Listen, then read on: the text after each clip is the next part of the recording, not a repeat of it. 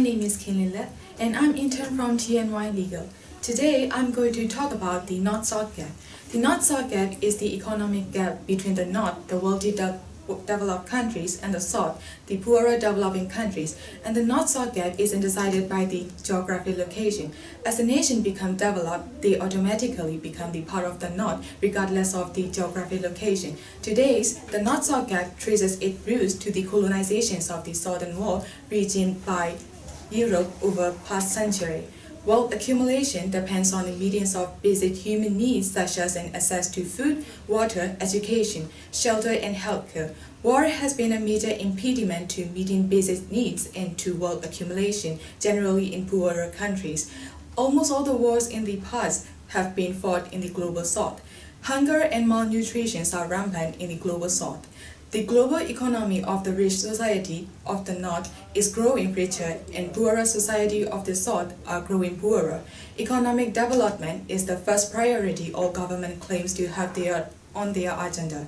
Development is the constantly moving goal. This is because the standard for development is what developed countries have.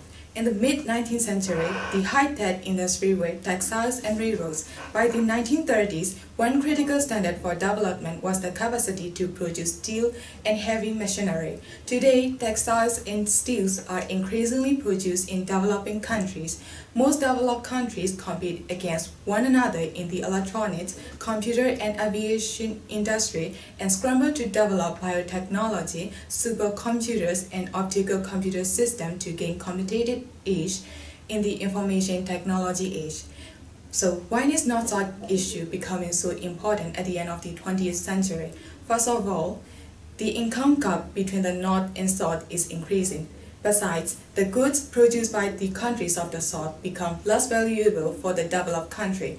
This is why poorer countries are usually unhappy with the management of the global economy because of the small role they play in its organization. Countries do not sustain economic growth and then find themselves rapidly falling behind. Economic warfare may be waged against an enemy country by discriminating against its trades, by blacklisting its merchants and manufacturers, or even by blockading its shipping and by keeping it through preemptive buying of certain raw materials. Economic statecraft use rewards and penalties to shape other state behavior. There may be positive rewards and penalties to shape other state behavior.